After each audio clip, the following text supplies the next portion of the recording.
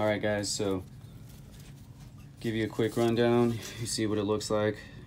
This is the before without any sanding, and I'll show you guys what it looks like after I use 400 grit and 1000 and 2000 and a little bit of WD-40.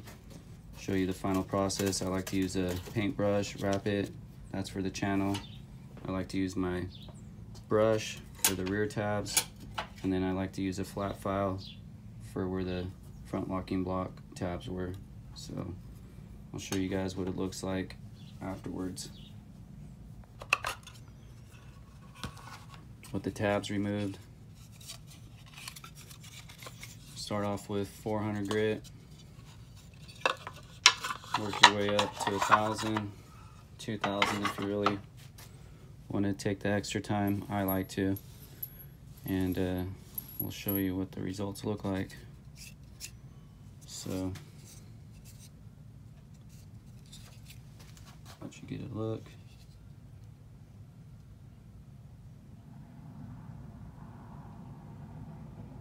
So this is with 1000 grit finish. I'm gonna still go down to 2000, but like I told you, can't even tell there was tabs over there. Now that I got it out of the jig, I'll be able to get the final areas that I couldn't reach with the jig on there, as well as right here and up here. But the channel is pretty much immaculate.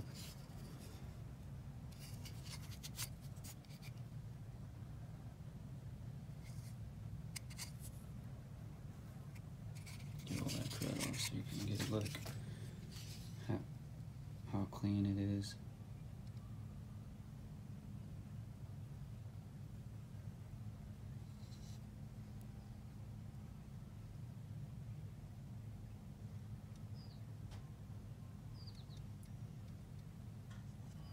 I mean, that is flawless.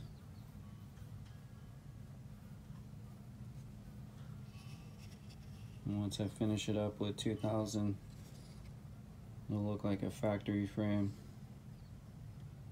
As you can see, these tabs are all nice and cleared out. Don't even see that they were even there.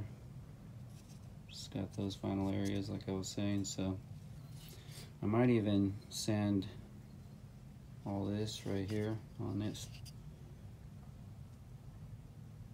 Must have been their mold. I want to just have a nice clean, no lines, just smooth all the way through. So I'm gonna get back to doing that, as well as right here. I'm gonna clean all that up, and then I'll show you guys the final product after 2000 grit sanding. So I'll be back. Alright, so here's what it looks like after doing that sanding. Got all the imperfections from the mold off all around the entire top of the frame.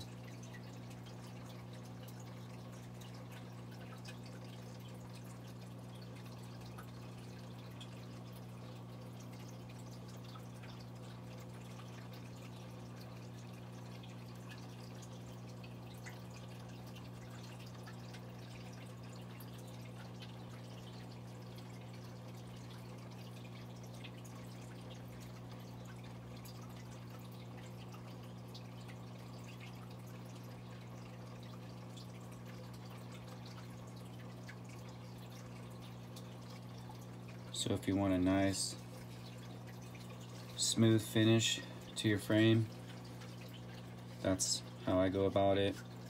Use a paintbrush, the sandpaper wrapped around it to do this area here. Flat file to finish up this area, and then that thinner brush to finish this area.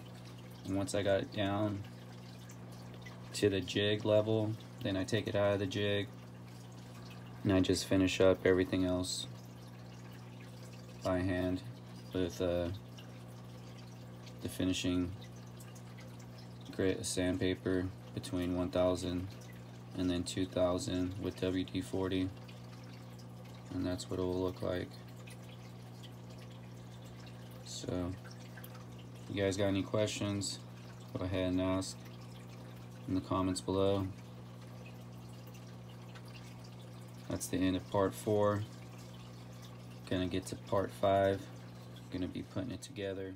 To hit that like button, and I'll see you guys on the next video. Peace.